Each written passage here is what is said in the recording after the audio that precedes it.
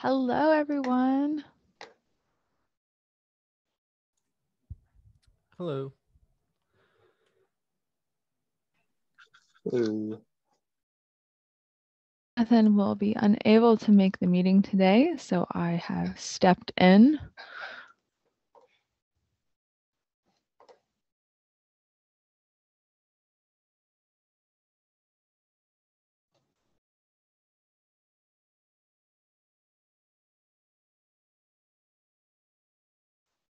I'll give everyone a few more minutes.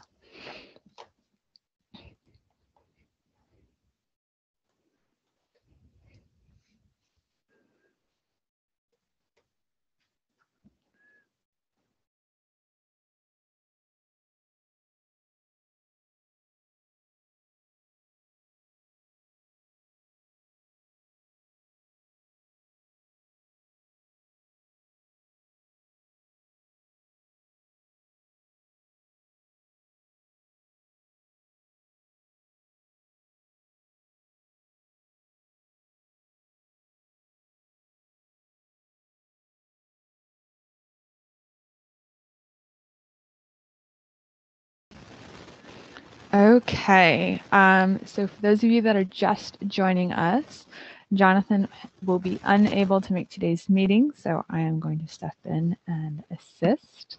So bear with me. We've been making really good progress on the content for the paper. I would like to point out a couple of things worth noting, and I'll drop them in the channel later. For items that are specific recommendations, they should be captured under a recommendation header with an assurance category and a risk category. It looks like we've started to settle on a format for what that looks like, so I'll make sure that's included.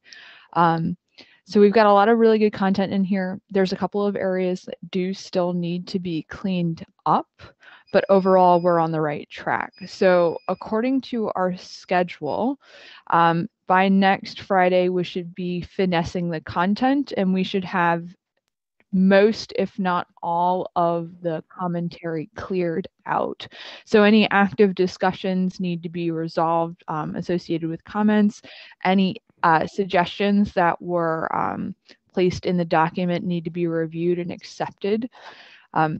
So over the course of the next week, we'd like to focus on kind of finalizing the organization, making sure that we have all the content in the right spot, clearing up any potential confusion in the content as it's written, and providing any further clarifications if a discussion were to highlight, for instance, that something isn't exactly clear, or we're focusing too heavy on web applications, for instance.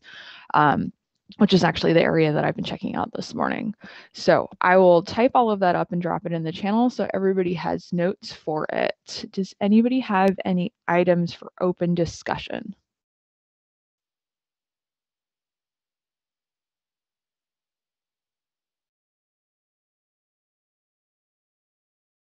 Emily, are you asking which controversies do we want to bring up first? Yes, that is what I am asking. Which controversies can we knock out on the call? Yeah, maybe I will jump in. I think I was going back and forth with Faisal. Maybe there is a misunderstanding from my side why PAT is better than the SSH keys, right? So from my understanding, there is both pros and cons for both authentication mechanisms. And I don't really get why the assurance is a bit more over for the SSH. That's why I mentioned that some threats related to personal access token, right? So yeah, so there is we mentioned about implementation of rotation policy for SSH key, but why, I don't understand why we don't need some kind of rotation policy for PAT, right? So PAT is, from my understanding, it's a shared secret, and it can have more security risk compared to the SSH key. So if we won't rotate it, so that's why there was a going back and forth with that particular one. So if Faisal can help me to understand that one. Yeah, Vinod, thank you for your question. I've tried to clarify this thing on the comments as well. So, when we are talking about PAT, right, we have to understand that it is a token, but it the automated agents do not maintain that token. This is just a one-time token that is used to basically use OAuth mechanism to get other tokens. And then those tokens are basically used to kind of communicate back and forth with the Git repositories. What when we say in this section, let me show you just a second. So, sorry to jump in, Faisal, there, but from my understanding, the GitHub or Bitbucket personal access token is not an OAuth token. That is, it is used to get a OAuth token. Okay, it itself is used. It is not maintained by the agent, so agent will not keep it, right? It is just used to get a OAuth token, and then OAuth token is used to basically get any request, right? Or any kind of operation, Git related operation is then performed by that OAuth token. The personal access token itself is not maintained by the agent or the runner. Okay, but again, the point that I'm trying to emphasize is that we are recommending policies, right? So if you have any policy, right, you are saying, okay, this is the comment, right? If you have any policy that will allow us to address shared secret concern, then we should include it. I am with you totally, right? That we should have a policy. If you know of any policy, any example, let's include it, right? But we cannot include that shared secret, right? We are not identifying concerns. The focus of the paper is around best practices. So we are recommending policies. And then those policies help us to address something. So what I'm asking you here in these comments is, what is the policy that you want me to include that will address shared secret? Yeah. Okay. So I'm with you. Yeah, I completely get your point. So I only have that particular issue when we recommend one over another. Like, so I was commenting where it was personal access token should be preferred over SSH. When we make such a statement, right? So I think we should have that level of assurance why we are doing that. Yes. That's one of the challenge I see with the personal access token is the rotation part, whether how you can programmatically or automatically rotate a secret that can break a build pipeline or CI/CD things, right? When you change it, if the both side is not synced, you can break the things. But yeah. So OAuth works this way. OAuth has two tokens, okay? Once you have received the OAuth token, you also get a refresh token, okay? So there are two tokens, okay? Normally for every communication, you will use your OAuth token, okay? But before the OAuth token expires, you will use the refresh token to get the new token. You never again use the PAT to get it. If you have a continuously running CI/CD pipeline, of course, now can there be out of band processes that you do not use refresh token? Yes, there can be, right? But you have to understand. So that's why I'm my understanding or the personal access token is similar to if it is not OAuth in GitHub or Bitbucket, right? For OAuth, there is a client identity. There is a client authentication in order to get a refresh token, right? Like there is an initial authentication when you get an access token and refresh token. Vinod and Faisal. Okay, before this turns into one of those terrible like city council meetings that happened on Zoom, can we move this to a thread inside of Slack? And I think it needs to be a thread inside of Slack because these, I will say these Google Doc comments are they're not easy to follow. If you can just do a thread inside of Slack, if you write this down, we don't have to keep thinking or remembering what was said on the call.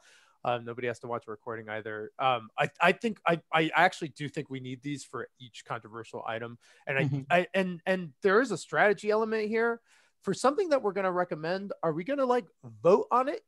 What is this, a democracy white paper?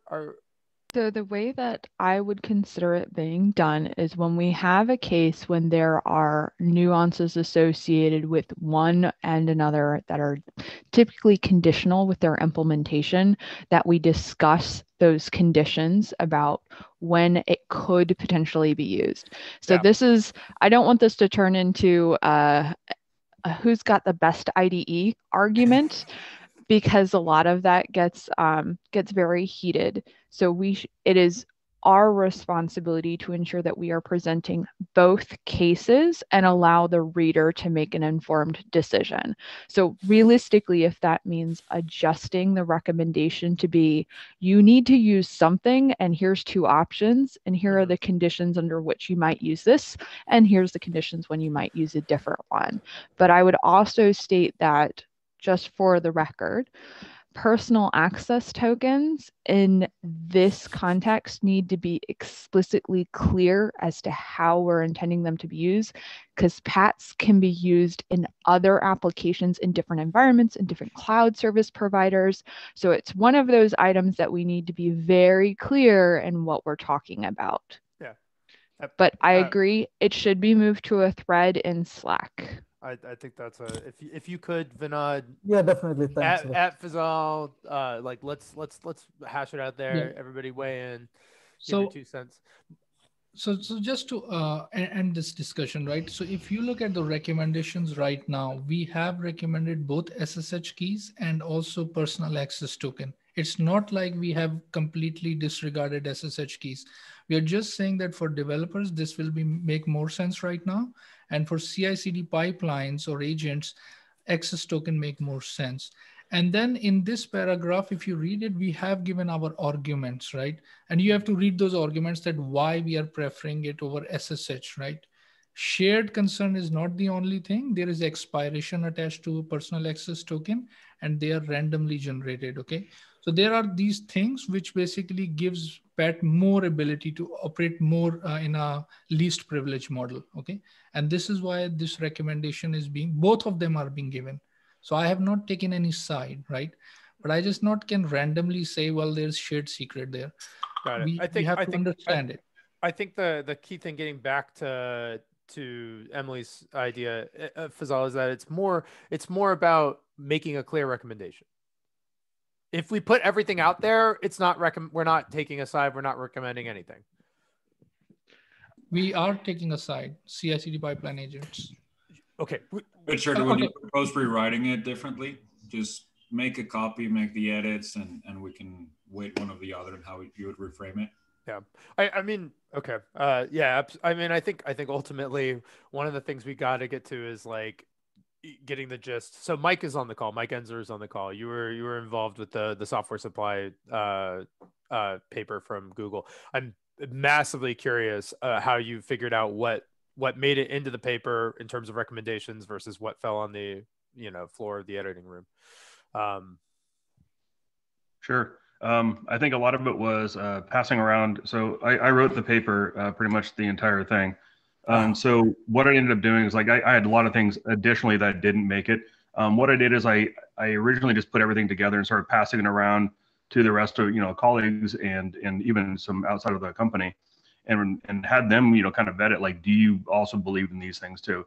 And so whenever I had a lot of the controversy, those are the things I ended up pulling out, because even in this scenario here, like I don't believe that, or at least I'm not entirely sure that like access tokens are always the same between all the source repositories. What happens when you don't use the Git repository, stuff like that? You're going to have differences. So I tend to pull those things out, and I didn't use them as a or I didn't put those in as a hard recommendation of any type. So I kind of thought like hit the 80-20 rule, where it's if it's everybody largely said, yeah, that's totally makes sense, and I left it in. But if it was a very obscure, I generally either de-emphasized it or pulled it out. Because you don't have to make a recommendation. Like that's the thing. It's like you only put them if it's really strong, right? Yeah. And it's only if you can fully back it out. Right. I mean, from my perspective, the entire point of this paper is that I want to know very succinctly what I should be doing. That's it.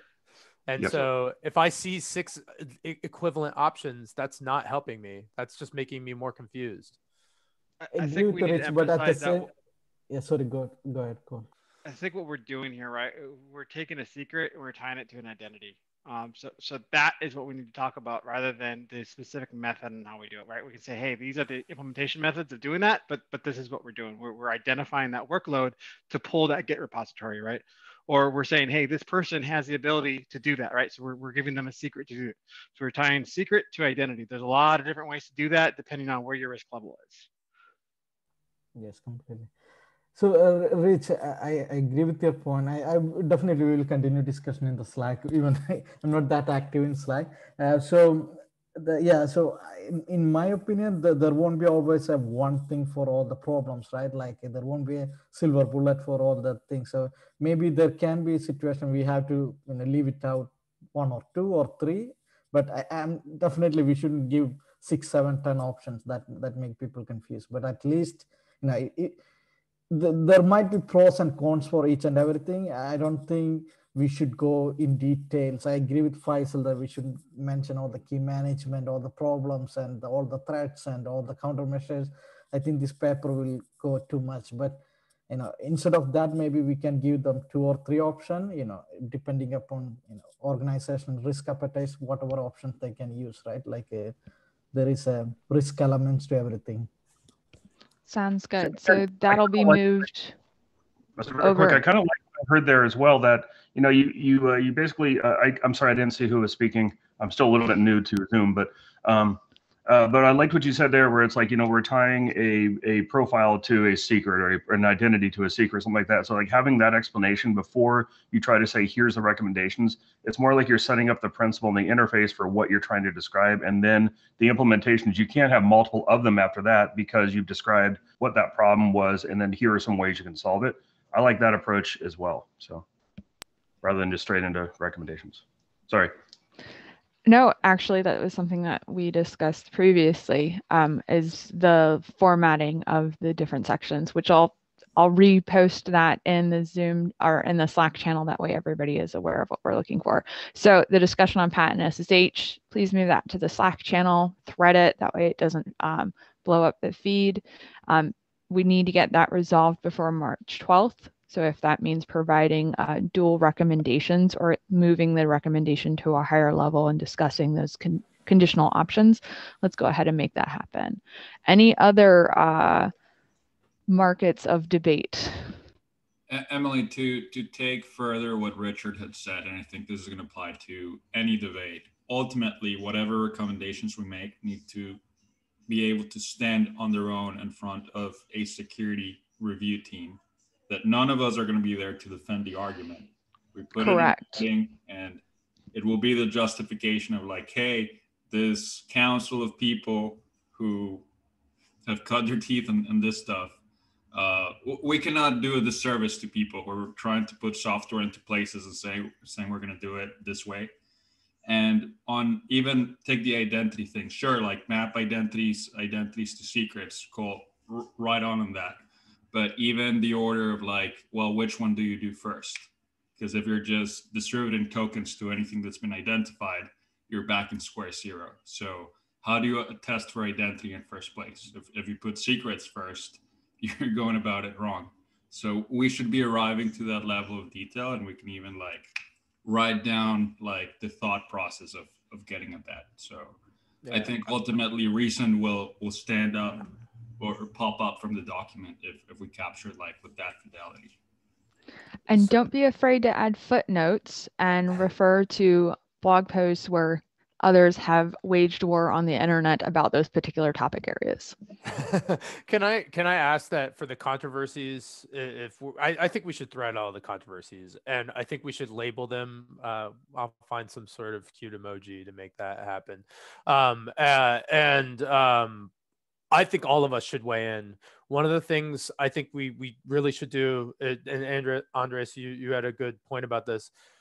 It should pass our sniff test first, and then the real sense of satisfaction should come if outside security folks read our recommendations and don't go, what are they talking about? Because that's I think ultimately the goal is to be concise. Am I wrong on that? Should we? I kind of crowdsource some of. I have a big DevOps Slack that I'm part of, and I go to some of my close counterparts. I'm like, do you guys do this? Has anybody used PATS for developers? The PATS for CI/CD tools, fine, but developers no. So does that sound like something we should do first? All of us should kind of agree that this is a sensible recommendation, and then eventually we expose it to the grader. That way, when it does get released, people aren't caught off guard. So just to add to this point, Rigid, so we have to so this is my point of view, right? We as a community are gathered here, okay, and we all have different backgrounds, right? You might be a developer in the open source community, right? And you act as a developer, right? I'm more on the enterprise side, right? And the idea is that we take recommendations from each other and then incorporate in this document. When we say that, well, I go to some place or I have not seen this thing, right? For example, I have not seen in toto deployment anywhere in enterprises. So I cannot go into that section and basically say, well, I have not seen it. Let's remove it.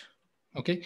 If people have not used it, let's take the opportunity to combine feedback from all in this forum and give recommendations. So if people do not know about something, they know about it.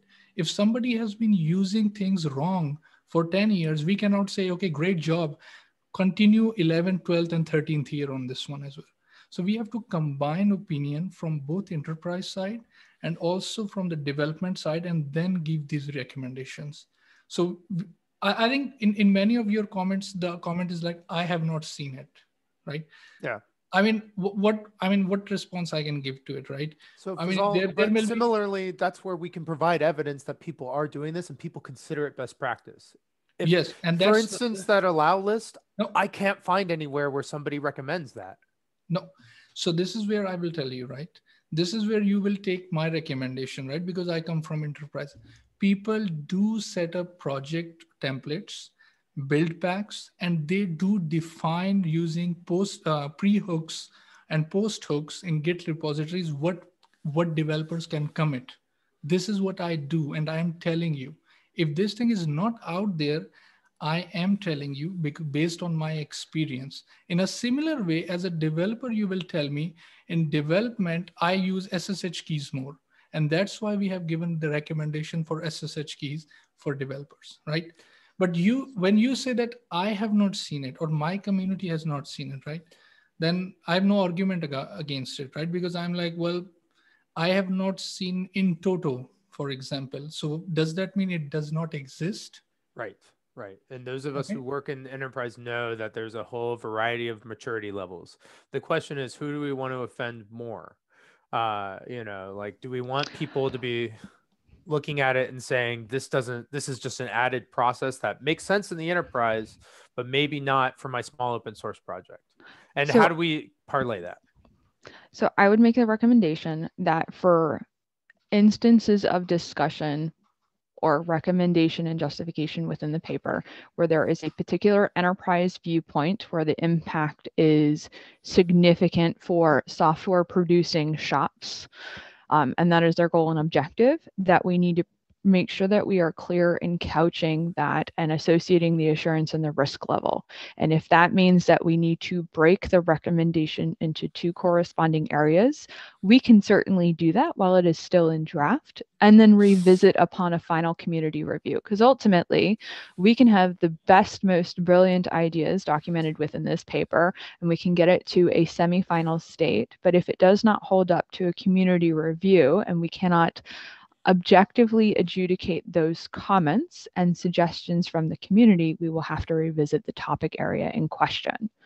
So for the purposes of continuing to move forward both today and with the paper, if there is a viewpoint that is specific to enterprise or global level security for supply chain versus open source specific development, or I'm just a lonely developer working on a fun project, we need to be clear in the recommendation, the justification, and the associated assurance and risk levels. That's why we have that level of assurance and those risk categories, so we can separate those line items.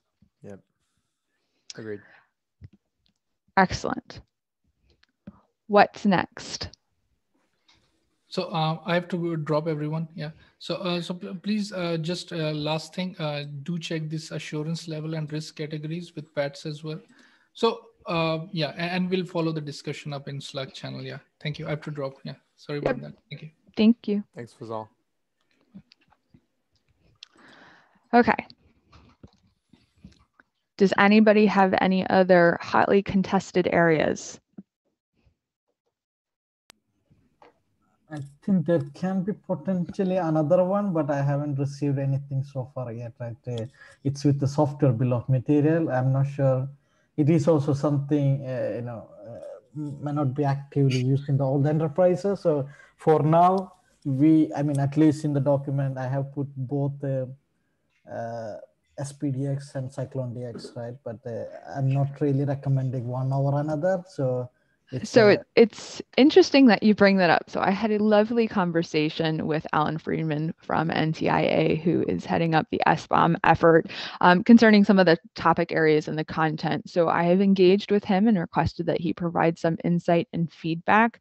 There are some organization-specific endorsements associated with one format over the other that we're going to dig into probably offline to figure out what's the best and most appropriate recommendation there. Because ultimately, whatever we identify in this paper is likely going to be what the industry is going to start looking towards and settling on. And we want to make sure that they're set up for success. Definitely, sure. So is Alan going to join Slack or meetings or anything, or just the Google Docs feedback? I'm working on that. Okay, that's fine. Just thank you. Hey, Emily, feels like the biggest controversy is, well, we want to push cloud native security practices everywhere. But now we're talking about, well, here's where enterprises are at, and we need to account for traditional ways of doing things. I think we need to call that out in scope. I'm not inclined to do the latter, honestly, because we're just perpetuating status quo and just reconfiguring existing pieces versus like, hey guys, see the light. And I don't think anyone here is like a lonely developer working on a fun project. Everyone has like a ton of valuable, unique experiencing, like a lot of like large scale deployments, working with a bunch of other people. So we should make a determination on that. And well, I would defer that to the group to decide as a whole. Yeah, and the community review will actually help resolve a lot of those items, especially if they're reading through it and something seems out of place. In some cases or in previous documents I've worked on, we've provided a disclaimer around a few line items where there might be considerable differences for an enterprise that's doing software production versus a shop that is fully cloud native. So just something to consider. Yeah, and like, let's have the debate on paper. Make a copy of the doc as if you're making a fork. Make the edits you want to see, and then share that back. It's often easier to come with someone like, hey, here's how we think we can frame this better, rather than trying to get someone to rewrite what they already wrote that may be personally attached to. Okay, so moving back to the schedule. So a quick reminder, and again, I'll put this in the Slack channel, that we should be working towards clearing out the commentary on the document, as well as finalizing any last minute content that needs to go in and smoothing it out or zhuzhing it to make sure that it reads correctly, that it's not an incomplete thought. Are there one or two individuals that would be interested in kind of going and doing that initial first pass and making sure that the recommendations are formatted correctly, that we actually have assurance and risk levels associated with them, that the justification is fully formed?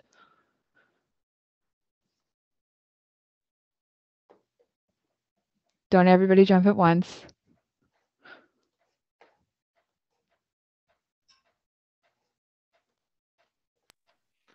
What's the date on that, Emily, that you want that done by? March 12th, just that initial first pass. Not looking for you to spend 2 hours writing a justification on an area that's controversial to you, more just to make sure that we've got everything buttoned up and that we're not missing an assurance or a risk level, or that we're missing a format error somewhere. Just a good first effort. March 12th. All right, I'm blocking off time now to do that, Emily.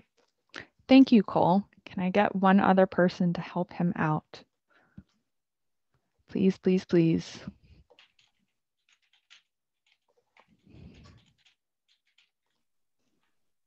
And then if you could, Emily, just kind of Slack me what those individual tasks are so I can make sure I stay on track and I don't get distracted. Yep, I will. Awesome. You can jump in and help make a pass as well. Is there a style guideline out there to make sure that, because I'm just new to this, I don't want to like try to make recommendations that I'm not sure about either. Yep, it will be in the Slack channel, so you all have something to go with. I'll help out with that. Awesome. Okay, is that everything for today's meeting? I want to try to give folks back 30 minutes if we can, but if not, we still have another 30 for more discussion. I've been thinking about this, and I think there's some themes that we need to pull out of this and kind of start thinking about the executive summary to start tying everything together. And I think the theme of verification is really important, right? How does everything tie back to verification? Verification that the software, that the code came from where we think it came from, that things were built the way we think.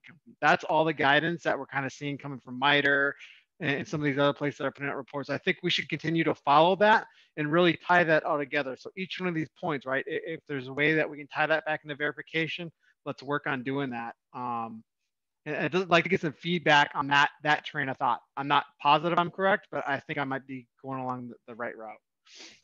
Yeah, I actually had a somewhat related thought when looking at the distribution sections yesterday, where we have this like separate called out section for how to verify metadata. But it seems like that would almost make more sense when you're describing what the metadata is to kind of tie that whole end to end. You create it here, you verify it here process. Or at the very least, just like calling out, no matter what you generate or sign or whatever, make sure you verify all of those pieces. Like right now we verify left, right? We verify like with the CI/CD process. I think we want to move that to the right as much as possible and verify as close to the execution of that workload as possible. And that's just kind of some of my thinking that I have going. So that could be like a theme of this paper. And how do we do that? How do we have these tools in these recommendations? How does that help support that effort? So I'll tell you one of the things that I did. So I heavily leveraged our binary authorization concept, the idea that you have like these signed attestations. And so when you create any of your, so you do the verification in the pipeline and you run through some sort of rigor, and then you create an attestation for that. As long as that artifact doesn't change, you can at least, you know that you got the immutability, and then your trust can stay in there. So then the verification is kind of attestations or groupings of those are kind of the proxy for that at the execution time. Mm-hmm. And so I did the same thing. I just didn't do a whole series of them in an environment. I relied on the attestations and the buildup of that to transfer that trust. Mm-hmm. So then you're not trusting the signature, right? You're trusting the attestations. Correct. You're removing that. It's a zero trust principle if you want to use some buzzwords. Correct. And then I essentially use, so that way you can have many of them. So it's both the signature of the software, it's a guarantee that it's the person who wrote it, it's all of your tests and automation, all that kind of stuff is bundled into these attestations. And then you can have a policy that allows you to, it allows you to do a couple extra things too. Like if you do need that break glass scenario, like I just got to get something out right now, you can create a quick policy in placement to replace that, and rather than going in and hitting every single tool to say not only recheck the validation of the software, it gives you a little bit easier of a point to make changes for. So. Right. And I think that's what we want to do in a cloud native CI/CD environment, right? Traditionally, right, we just rely that the pipeline's configured the way that we configure it for best security practice, right? We don't do any validation, out-of-band validation of that pipeline and the artifacts and metadata from that to make sure that's correct, right? We're placing trust in some administrator that configured a pipeline, which we all know, right? As good as we are doing this stuff, we always make mistakes. So I really want to emphasize that in this white paper. And it sounds like there's some agreement and consensus on that. So if we can push toward that, I think it would really bring the whole thing together and make it more cohesive. So yeah, I like it.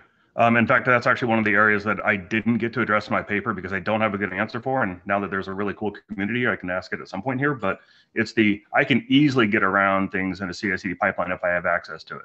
I can literally just redefine something and override it and just bypass all of the security things if I want.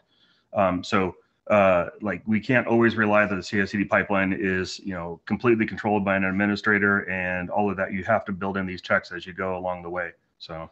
And that's where that verification is important, and then just be able to capture it. So.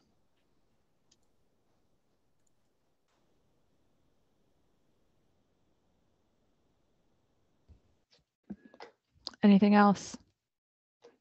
This is your time, folks.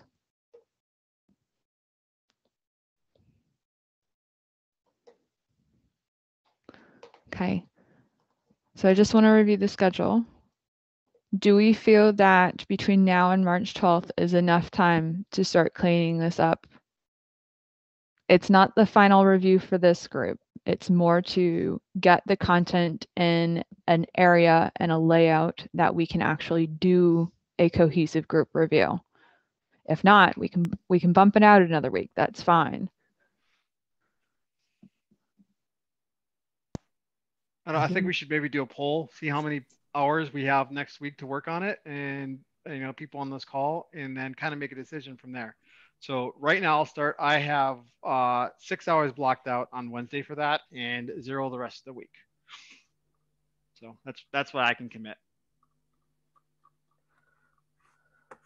Emily, I just want to add, right? There are some areas which are not still missing main items like a distribution of SBOM. I don't know who took ownership of that like a couple of weeks before, but there are a few items like that. I think we need more content, and I don't know if someone else is interested to jump in and help with that content. Maybe, So I plan on reaching out to Alan and company to get their engagement on those particular areas. I did reach out to some other people as well in the background, but now everybody's busy, right? So that's the problem. I also asked some other people, but I think there were a few other individuals joined the call like 2-3 weeks ago from Eon channel, or they told that they can help, but it seems like they may be busy or they are not available at the moment. But if someone else is still interested in those areas, maybe if we can have some content that have things ready. So we're going to target for March 12th, and then during the March 12th call, if we feel like we need more time, we'll push everything out 1 week. Does that work? Okay. Yeah. All right, let's try to get that done. If there are areas during your reviews and commentary cleanup that are grossly lacking in content, go ahead and highlight them yellow, and I will make sure that I add that into the notes from today and drop that in the Slack channel. That way we can get that taken care of. All right? Thank you. Speak now or forever hold your peace. Anything else?